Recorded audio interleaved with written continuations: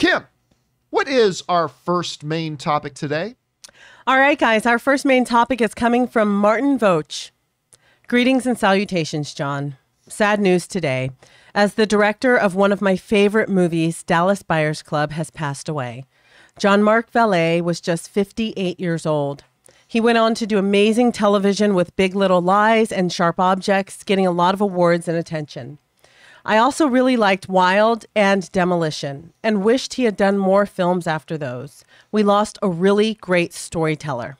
Thoughts? You know, every once in a while on this show, we need to talk about the passing of an icon, of a legend. But normally, the good news is we're also celebrating a long life well lived. You know, like somebody in their 80s or 90s or whatever. It's still very sad, but a good Canadian kid, Jean-Marc Vallée, just died at 58. Apparently, he was at his cottage outside of Quebec. Beautiful country out there.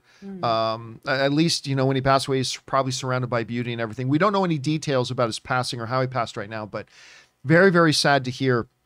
And this dude was an amazing storyteller. He knew how to take very human stories and translate them in such ways, whether they're based on real life events or incredible gripping kind of drama. He did it on both mediums, on the big screen and on the small screen. The dude just knew how to do it. This comes to us from the folks over at Deadline who write the following. He followed up Dallas Buyers Club with an adaptation of Cheryl Strayed memoirs Wild, which he did with Reese Witherspoon, which starred Reese Witherspoon and Laura Dern. The film was nominated for 3 Oscars. Then Vallée turned his attention to long-form television series, and the results were seminal. In 2017, Vallée received DGA Awards and the Primetime Emmy Award for Outstanding Directing for the HBO limited series Big Little Lies, which he also executive produced. In total, the series won 8 Emmys and 4 Golden Globes. He also directed and executive produced the HBO limited series Sharp Objects, which was nominated for 8 Emmy Awards. And then you go to the other things like Wild was mentioned, Demolition, which he did with Jake Gyllenhaal, which is kind of an underappreciated little film. This dude, just everything he touched got amazing critical response, great audience response. Big Little Lies is actually one of the bigger momentum kind of talked about water cooler television projects in the last 10 years. I mean, everybody was talking about Big Little Lies that was going on, and it attracted all the biggest stars to be in, of course, Reese Witherspoon, Nicole Kidman, on and on. And it just did it was so good. And then as you go through each, whether it's Wild or Demolition or Big Little Lies or Sharp Objects, which he did with Amy Adams, you know, it's always rooted in real human experience. And he never had to do a comic book movie. He never had to do a big flashy action film or super funny comedy, although eventually it would have been great to see him do those. But the fact that he was able to pull out this kind of quality, this kind of stuff on such a consistent basis when he did it, the fact that we have lost him at just the age of 58, when really we probably still had 30 years of this guy's storytelling ahead of us. We probably still had 30 good years. And for him to pass away at this stage, again, we don't know any of the details, and so I don't know, so it doesn't really matter. But right now, it is a day of loss. We've lost a guy who has shown he was probably one of the better storytellers in the business, and we didn't get to see where he would go from here. And it's really, really sad to see. Did you watch, much of his stuff, whether it's, by the way, I should mention with Dallas Buyers Club, what's the one thing I always talk to people about? What is the number one job of a director? The number one job of the director is to get the best performances out of his actors and guide his or her actors into the best performance possible for that film. Well, what happened in it? Oh, just won 2 Academy Awards for his actors. He got Matthew McConaughey his first Academy Award. He got Jared Leto his first Academy Award.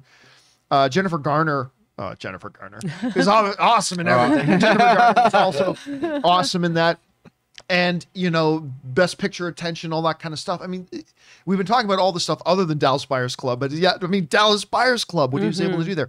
And Kim, what of his work stood out to you and your thoughts on his passing right now?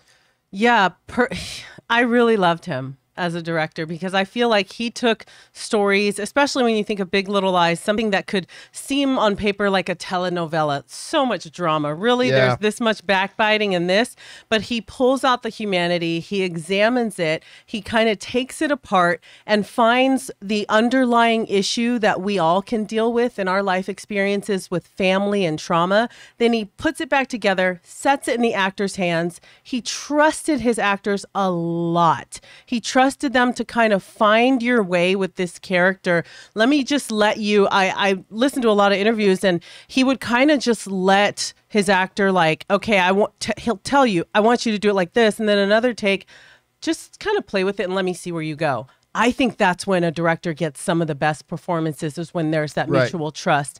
But for me, Demolition was very personal, because my first experience with grief and loss, I wasn't grieving the way I thought I would.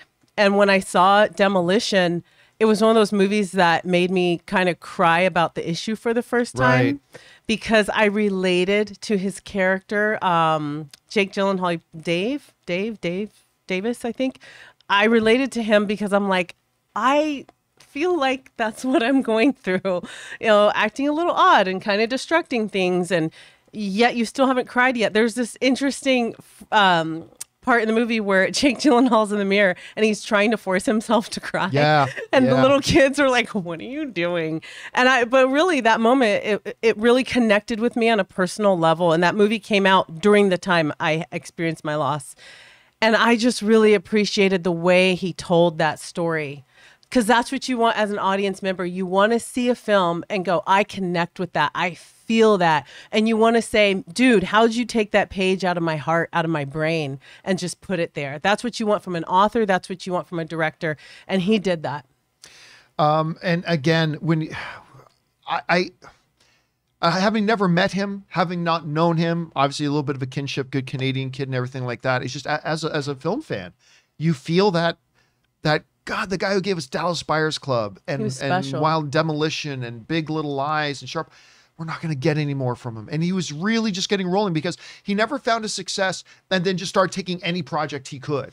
He was always very calculated. He was always spacing out what he was doing. And I think we've really lost out a lot. So all of our thoughts and best wishes to anybody who did know Jean Vallée and the work that he did and everything, and our best thoughts and wishes to everybody. Anyway, guys, what are your thoughts on his passing, and what is your favorite project or piece of work that he did? Jump down to the comment section below and let us know your thoughts.